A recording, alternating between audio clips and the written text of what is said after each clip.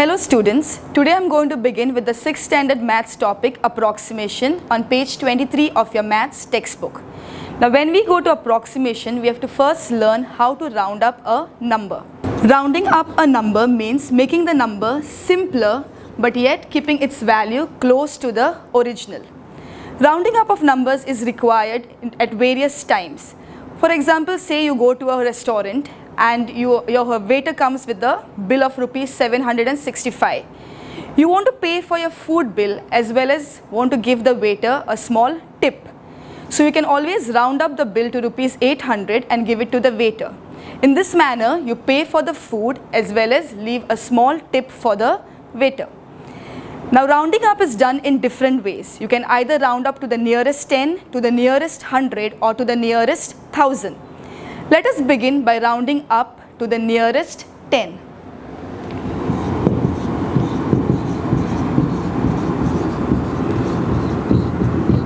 Consider an example 475. When we talk about rounding to the nearest 10, we focus on the digit in the tens place. In this number 475, the digit in the tens place is 7. Now the digit in the tens place, that is 7, will either change or remain the same depending on the number following it. The number following 7 is 5. Now to understand this, we need to create two ranges of numbers. Our first range has numbers from 0 to 4, that is 0, 1, 2, 3, 4. Our second range has numbers from 5 to 9, that is 5, 6, 7, 8, 9. Now depends on which range this 5 is, accordingly the 7 will either change or remain the same. 5 lies in the second range. If the digit lies in the second range, then the tens place will be increased by 1. So this number, when rounded up to the nearest 10, will be 4. 7 will change to 8. Since we are rounding to the nearest 10, the digit following the tens place has to be 0. So 475 rounded to the nearest 10 will be 480. Let us take another example. We have the number 3272. We have to round this to the nearest 10. Let me begin by underlining the digit in the tens place, which is 7. The digit following it is 2. Now I have to check whether it belongs to the first range or the second range. As I told you, if the digit belongs to the first range, the tens place will not change. If it belongs to the second range, the tens place will increase by 1. Now here 2 belongs to the first range. So the tens place digit, that is 7, will not change and remain as it is. So the number when rounded up will become 3270. Remember that after the tens place you have to follow by a 0 because you are rounding to the nearest 10. Having understood how to round to the nearest 10, let us now learn how to round to the nearest 100.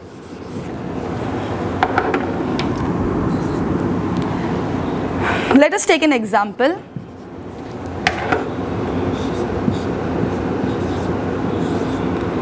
$4,567.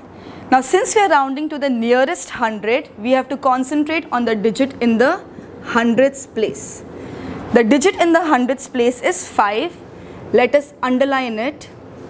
The digit after it will decide whether the hundreds place will change or no.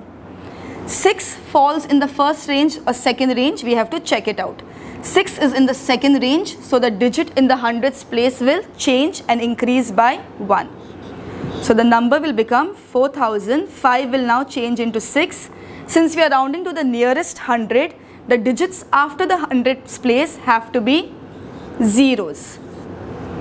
So the number 4567 when rounded to the nearest 100 becomes 4600.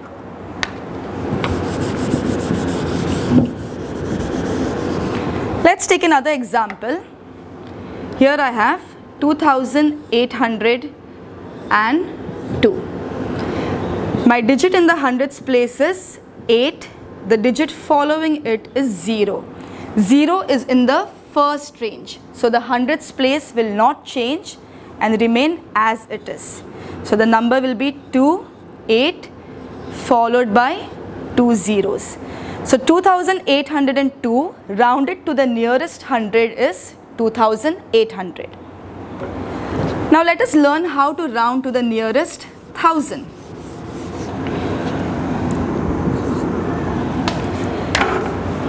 Let's take an example, 16,785. Now when we are rounding to the nearest thousand, we have to underline the digit in the thousands place. In this example, the digit in the thousands place is 6. Let's see which is a digit next to it. It is 7. 7 is in the second range, so the number in the thousands place will increase by 1. So 6 will now change into 7. Since we are rounding to the nearest thousand, after the thousands place, all the digits will be changed to zeros. So 16,785 rounded to the nearest thousand is 17,000. Let us take one more example.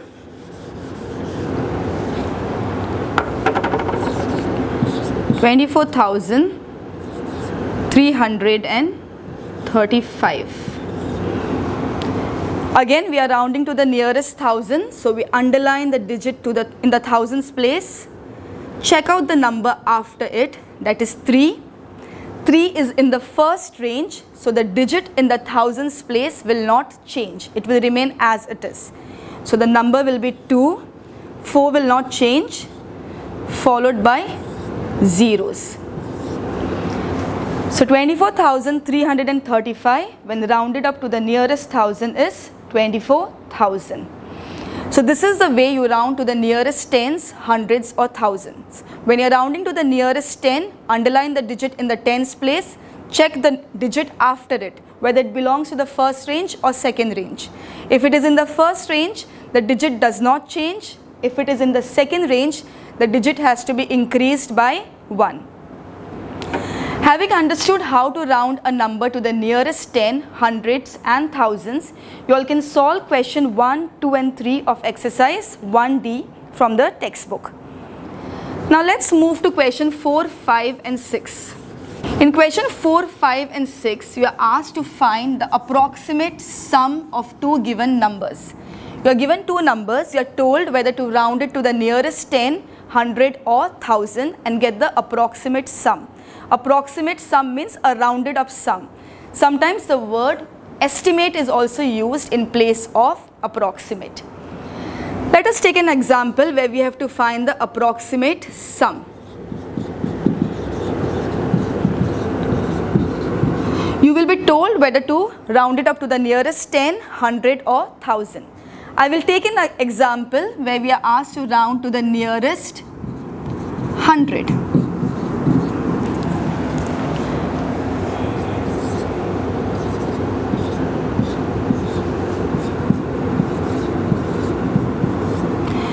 These are the two numbers 247 and 385. You have to get the approximate sum rounding it to the nearest 100. So the digit in the hundreds place have to be underlined. Here it is the digit 2 which is in the hundreds place, and here it is the digit 3 which is in the hundreds place. Now the digit after it will decide whether it remains the same or it changes. In the first number, the digit following 2 is 4. 4 lies in the first range, so the digit in the hundreds place will not change. It will remain as it is. So this will remain as 2. Since we are rounding to the nearest 100, after the hundreds place we have to put zeros. In the second number, 385, the 8 here lies in the second range. I'll just write the ranges again. The first range was from 0 to 4 and the second range was from 5 to 9. Okay, so the digit in the hundreds place is 3 and the digit after it is 8. Now 8 is in the second range. As I told you all, when the digit following is in the second range, the digit previous to it will change by 1 place. So 3 will be increased by 1 place and will now become 4. So 385 rounded to the nearest 100 will be 400. Now 247 becomes 200, 385 becomes 400 when rounded to the nearest 100. The number is very easy to add. 2 plus 4 is 6, just followed by zeros. So 200 plus 400 is 600. So addition becomes much more simpler when you round it to a nearest 10, 100 or 1000. Let us see how this approximate value is different from the exact value. If I to add the exact numbers, that is 247 plus 385, the answer would be 632. So you all can see that the exact value and the approximate value is not very different. It is more or less close to each other. The only advantage is approximation becomes easier to deal with. The number is easier to remember and understand. So this is how we get an approximate sum. Similarly, you may be asked to get an approximate sum by rounding to the nearest 10 or rounding to the nearest 1000. In that case, instead of the hundreds place, you have to change the tens place. In case it is rounding to the nearest 1000, you have to change the thousands place. So in the same way, you all can solve question 4, 5 and 6 from exercise 1D. Now let's move to question 7, 8, 9. Here, instead of finding the sum, you are asked to find the difference. Difference means you subtract the two numbers. So now I will show you all an example where we find the approximate difference of two numbers. Say rounding to the nearest 1000. I am given two numbers, 6,395 minus 2,641. I have to find the difference between these two numbers, rounding them up to the nearest 1000. So I have to underline the thousands place. In this number, 6 is in the thousands place, and in this number, 2 is in the thousands place. The digit after it will decide whether the thousands place will change or remain the same. Here it is the digit 3. 3 lies in the first range, so the thousands place will not change. It will remain as it is. That is 6. Since we are rounding to the nearest 1000, after 6 we have to follow zeros. Minus 2641. Now the digit following 2 is 6. 6 is in the second range. Now since it is in the second range, the digit in the thousands place will change. From 2 it will now change to 3. So this will become 3 followed by zeros. So 6,395 rounded to the nearest 1000 is 6,000. 2,641 rounded to the nearest 1000 is 3,000. 6,000 minus 3,000 is very easy to calculate. We just have to do 6 minus 3. We all know that 6 minus 3 is 3 followed by 3 zeros. So 6,000 minus 3,000 will give you 3,000. The problem becomes very simple and easy to solve.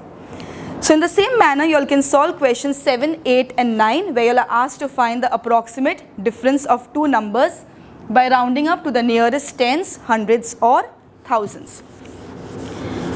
Sometimes in place of approximate, you may also come across the word estimate. The word approximate and estimate means the same thing.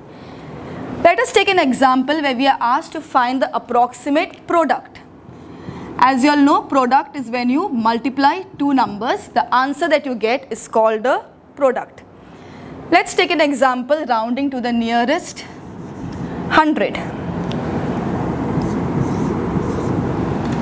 Say you are given two numbers,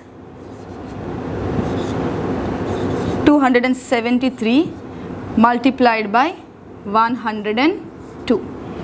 Okay, you are asked to find the approximate product by rounding to the nearest 100. Underline the digit in the hundreds place. Check out the digit after it. Here it is 7, so the hundreds place will be increased. and change to 3 followed by zeros since we are rounding to the nearest 100. Here the digit following 1 is 0. 0 is in the first range, so the hundredths place does not change. It remains as it is, followed by zeros.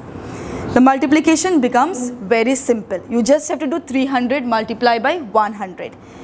You have to do 3 multiplied by 1. You don't have to actually multiply 300 and 100. Just do 3 multiplied by 1. We know it is 3. Since the zeros are all in the end, in your final answer, just write the total number of zeros which are there. That is 1, 2, 3, 4. So in my answer, I will just add this 4 zeros. So 30,000 will be my approximate product when I multiply these two numbers.